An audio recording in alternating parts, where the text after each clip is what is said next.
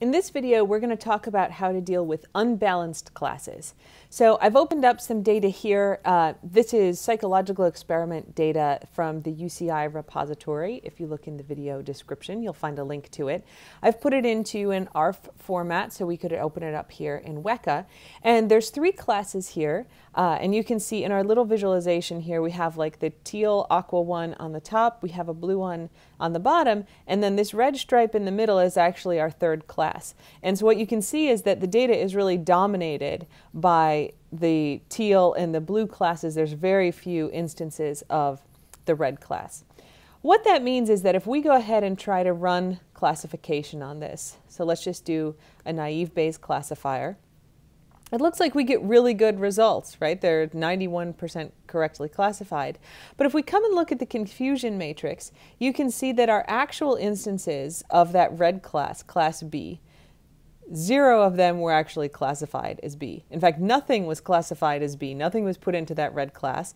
All the actual instances of that class were misclassified as either A or C. And you can understand why that happens, right?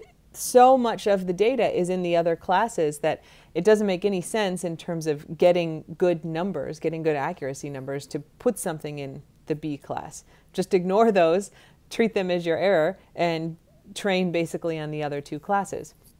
But that's not really satisfying for building a model. If you want to be able to recognize that middle class and have a model that's good at it, you need to have those instances at least part of the time and with decent accuracy appear in their own class. And right now we're not getting that.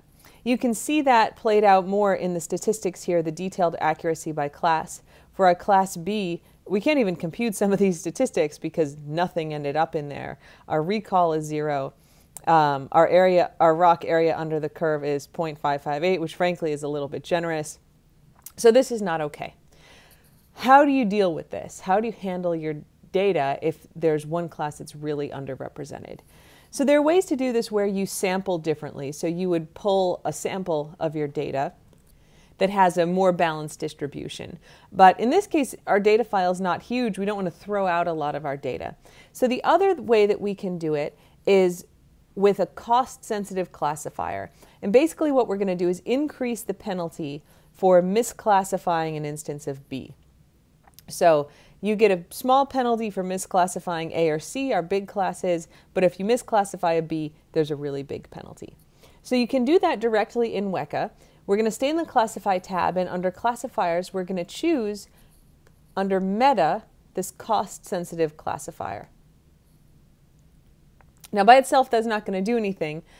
You can run it, but it's not actually handling our problem. So you have to click on the text here, and this is something that I think is always a little strange in Weka. Like that seems like a label, but you actually can click on it. And when you do, it brings up this set of options.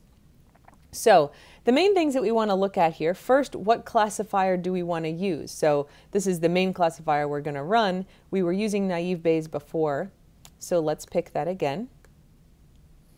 But the way that we're actually going to deal with the class imbalance is in the cost matrix here.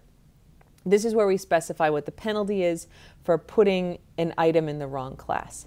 So right now it says a 1-by-1 cost matrix. We're going to just click on that text and it'll bring up this little pop-up window. In the box here we want to put how many classes we have. So there's 3, and if we click resize, it gives us this expanded matrix here. And I'm going to move our windows around a bit because this matrix corresponds to the confusion matrix down here on the bottom. So our first cell here, this is if we have an instance of class A and it's classified as class A, then we give no penalty, which of course makes sense. This is if we have a member of class A that's misclassified as B and that's misclassified as C. So that's what our first row is. Our second row is where we're concerned. These are members of class B, and this is the penalty for putting them in class A, the penalty for putting them in class C. We want to increase that penalty. You can play around with these numbers. I tend to find in my experience, like really doing this, they tend to fall between 1 and 10. So 1 is obviously the default. Sometimes I'll just bump them up to like 1.5. I'll do a small increase and that'll help. Sometimes I put it all the way up to 10. You just want to experiment with it to see what kind of thing is going to give you the best results. For now, let's make them really big. 10's a pretty big penalty. What we're basically saying here is that if you put B in the wrong class, it's going to be 10 times as bad if you put an item of A in the wrong class. And so the penalties that your algorithms are building up are going to be much higher for misclassifying instances of B. We're going to leave it the same for C because overall that's been performing fine. It's not underrepresented. And so when we're done with that, when we filled in those values, all you do is close out this window. You don't have to click save. That'll save to an external file, which we don't need to do here. So just close that out. And now we have our little editor here. We have Naive Bayes. We have our matrix. We're done. So you can click OK. And now we're going to run this. We're going to run our cost-sensitive classifier, which is basically going to run Naive Bayes, which we picked, but it's going to use the penalties that we specified. So when we start that and run it, what we can see is our accuracy has gone down. Our area under the curve is actually pretty good. But if we look here, we can see a big difference in what was classified. So our items in B are doing really well, right? Most of our items in class B are now correctly classified. But wow, are we getting a lot of elements of A put in B and a lot of elements of C put in B. So we have solved the problem of B just being thrown into one of the other classes, but we maybe have overdone it a bit because we have basically halved the accuracy on our bigger classes A and C. That would suggest that maybe we were too aggressive in the weights in our classifier. So if we want to change those, you can again just click on the text here, click on the text for the 3x3 cost matrix, and then adjust the weights. So maybe we'll change these from 10 to 5.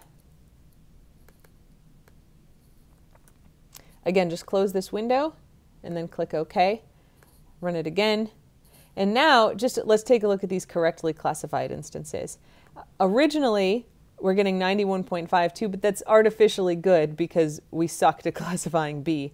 With our penalties of 10, only 43% were correctly classified. That's not good. Now, with our penalties of 5, we've got 78% correctly classified, so that's a good result. Our area under the curve looks good. And now if we look at our confusion matrix, we've gone back to doing pretty well on classes A and C. Most of them are correctly classified. And we've got almost half of our B instances being correctly classified here. So this is a pretty good result. Even though the accuracy is not as good as it was running this without a cost-sensitive classifier, we now actually have a model that's much more meaningful because it knows how to recognize elements of class B, and it wasn't able to do that before. So you want to play around with these settings. You know, it's really dependent on your model, how bad the class imbalance is, but it's a pretty straightforward way to give a little bit of extra consideration to those classes that are underrepresented and to make your model smarter.